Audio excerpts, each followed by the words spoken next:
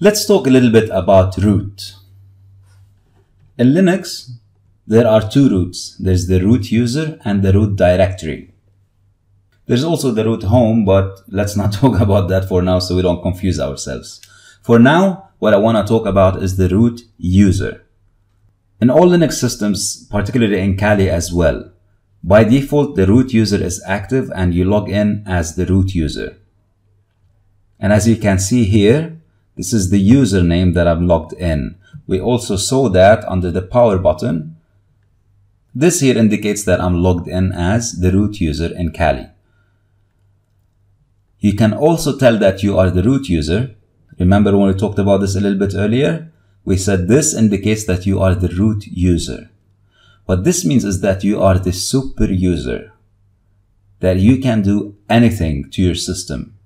Now this is super important for you to recognize, because as a super user, issuing some wrong commands could cause a great deal of damage and you'll end up having to rebuild your system from scratch sometimes.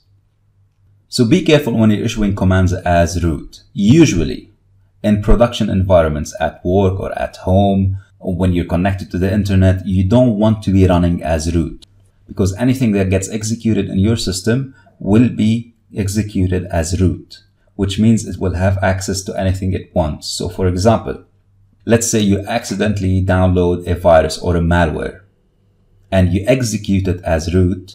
That will give the virus root privileges, meaning that the virus, when it runs, it will run as root and it will have unlimited, unrestricted access to anything in your system.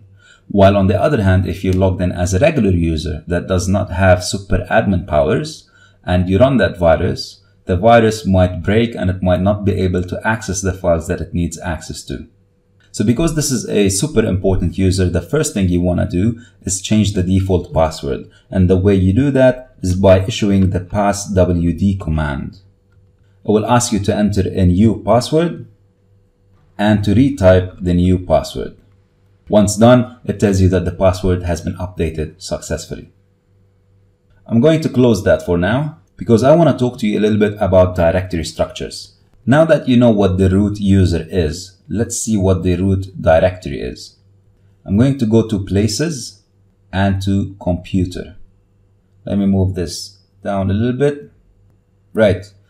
This here, where I can see everything, is called the root directory. And this is the main directory, or the trunk of the tree, if you will, that anything else branches out from. Under the root directory, I have different directories such as the bin, etc, home, and so on. Let's talk about those for a bit. The bin directory, bin stands for binary, which means it has all the user binaries in it. So all the programs that I can run as a user are here, including the bash, the copy, the cat, the grep, and so on. All of these are commands that we're going to be looking at throughout this course. The etc directory is where we have the configuration files. So for example, later on in the course, we're going to be configuring the SSH server. So if I type SSH, I can access the SSH folder. And this is the file that we're going to be configuring later on, or we're going to be changing later on. The home directory is where I would have different folders for different users on the system. I've already created a couple of users so you can see what it looks like. I have 2 users on the system in addition to root, Fluff and Tom.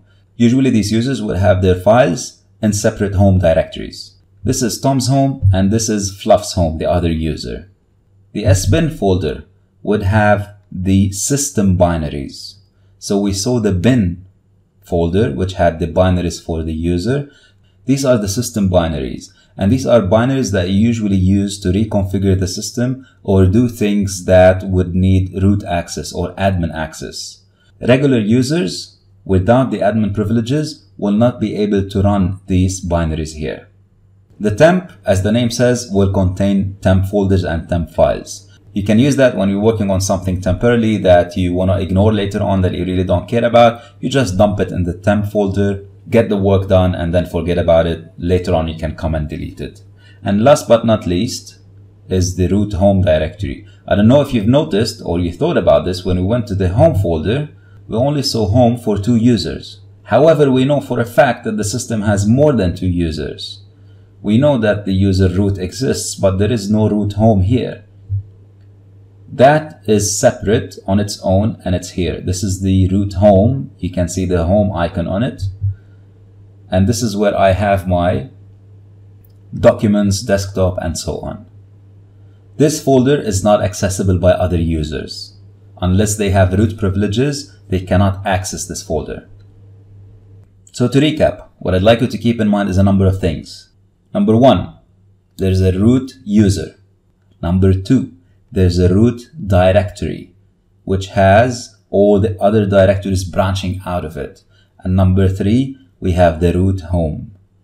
It might sound a bit confusing for now, but you'll get used to it much faster than you think. So whenever throughout this course I'm saying root, you just assume that this is the root user that I'm talking about, unless I specify root home or root directory. If I say root home, that means I'm talking about this folder here, which has everything else under it that belongs to root, root's documents, root's downloads, root's videos, and so on. And when I say the root directory, that means this directory that has everything else branching out from it. Again, root user, root home, and root directory. That's all for this section. Let's move on to the next section and explore together some of the most common commands that we will be using day to day on Linux.